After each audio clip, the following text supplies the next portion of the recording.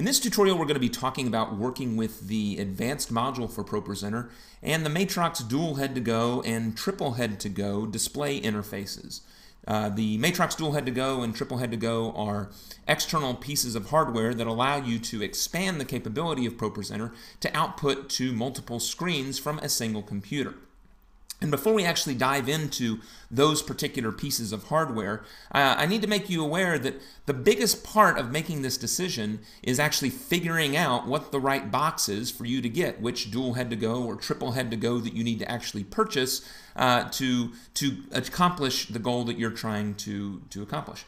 And so to start out with, I actually want to go over some basics with regards to the graphics output standards that are available for your particular computer. And by and large, these are the graphics outputs and inputs that we're actually going to be speaking of with regards to making the decision. And so at the very top, we have DVI-I. DVI-I is an analog and digital video signal that you might have on the back of your computer. In the case of Macs, this standard only exists right now on the Mac Pro towers.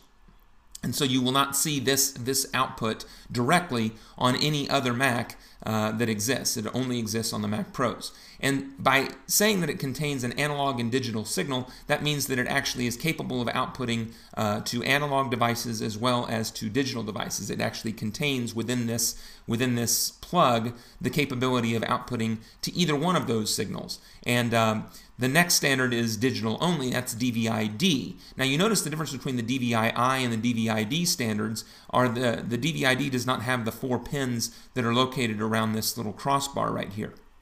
That's significant because a lot of cables and a lot of devices do not have the ability to carry an analog signal. And some of the Matrox boxes that we're actually going to be speaking of, you'll run into this problem. So you need to be familiar with what DVI-I looks like and DVI-D looks like and understand what you're capable of doing before we actually get too much further.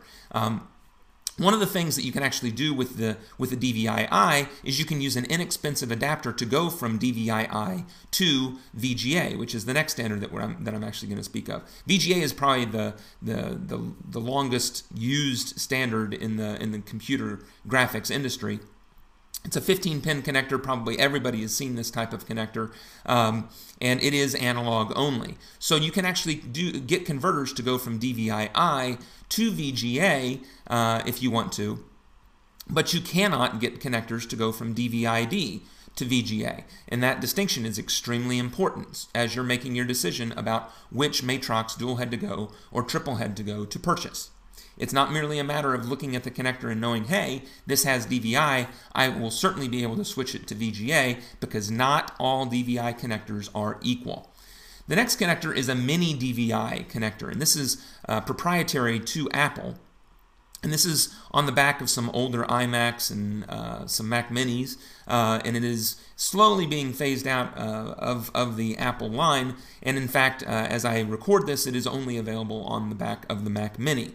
This connector is capable of being converted either to a VGA type connector or to a DVI-D connector, but it cannot be converted to a DVI-I connector. So you can get either a VGA analog signal or a digital DVI signal from a mini DVI. And this is again a port that would be on the back of the machine. There are no display devices that will actually accept a mini DVI signal directly. You will have to go through one of the adapters that Apple sells for $19 to either go to VGA or to DVI-D. The newest standard in Apple's display output lineup is the mini DisplayPort, and this is a very, very small connector, and it's actually a miniaturization of an international standard which is called the DisplayPort, and I put a picture of that down here because that's going to become important in our discussion as well. So this down here is the full-sized DisplayPort connector, and this is Apple's miniaturization of that, which is called the mini DisplayPort. As I record this, I believe there's only one display that is made, and that's made by Apple, which is their 24-inch LED display that actually will take this signal directly. Otherwise, you're going to need to go through some sort of converter to go from mini DisplayPort to either a full-size DisplayPort or to VGA or to DVI-D. Again, you cannot simultaneously output from a mini DisplayPort an analog and a digital signal. So it's very, very similar to the mini DVI port in that respect. So once you have a knowledge of these various ports and what they're capable of, then you need to understand what it is that your projection devices are going to want to accept. And more often than not, it's probably going to be that those display devices are going to want to accept VGA, or you're going to want to run DVI-D to that. So determining what your projectors or your LCD displays or whatnot will take is the first step in this process, and then also understanding what your computer is actually capable of outputting. When you know those two things, you can make an educated decision on which Matrox DualHead2Go or TripleHead2Go to purchase. And we actually have a website or a page that actually explains the various TripleHead2Go or DualHead2Gos that are available, and that's at www.renewedvision.com/Matrox. And we will always have the latest and greatest updated information on these products on this page. So what is a DualHead2Go or a TripleHead2Go? Well, anytime that you hook up a display device into your computer, the display device has what are called EDIDs. These are display identifiers that basically communicate to the computer the resolutions that that display device is capable of rendering properly. And so the DualHead2Go or the TripleHead2Go are pieces of hardware that send EDIDs to the computer and make the computer think it's hooked into a really wide display. A really wide display being 2 times the width of a normal display or 3 times the width of a normal display. So as you go down this list, for example, the TripleHead2Go, the resolutions that it's capable of receiving from the computer are listed within this table. And these widths, or these resolutions, are generally 3 times wider than a standard resolution that you might get out of a computer, starting with a 640 by 480 resolution. 3 times a 640 by 480 resolution is 1920 by 480. So when you hook this device, this TripleHead2Go, into your computer, it's going to make your computer think it's hooked into a 1920 by 480 resolution device, which it will then take that video signal and cut into 3 separate 640 by 480 resolution outputs, which would then be fed to your projectors or to your LCD or plasma displays.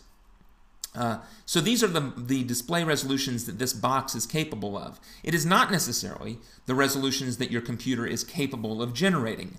The limitations on computer output are determined by the graphics card of the computer as well as the display connector that you're actually using for that. So understanding the hardware and making the proper decision on what kind of hardware to get is of paramount importance before you actually dive into the advanced module and what the advanced module can do for you. So I would highly, highly encourage you to look at this page and determine what device is right for you. And a couple of notes of importance: if you are actually using this mini DisplayPort connector, the limitations of the mini DisplayPort are that it can only do up to 2400 by 600 resolution through its VGA connection, if you were to use a VGA adapter, or to the regular DVI adapter. Otherwise, you're going to want to get the DisplayPort edition, which is, as the website says, our top recommendation for mini DisplayPort equipped computers, because this will allow you to get the full resolutions that this particular device is capable of. So you can go up to the higher resolutions, the 1024 by 768 or 1280 by 720 resolutions that this device is capable of. However, the DisplayPort edition of the TripleHead2Go will only accept this full-size DisplayPort. So you've got to get the proper adapters, and we've made that very easy for you on the Renewed Vision website because we actually sell bundles that include a mini DisplayPort to DisplayPort adapter as well as DisplayPort to either VGA or DVI outputs. So those are the bundles that are available on the Renewed Vision store. But again, as you dive into the advanced module in the TripleHead2Go, the first decision that you have to make is what hardware you're going to get, and this Matrox page that we have on our website will assist you with that a great deal.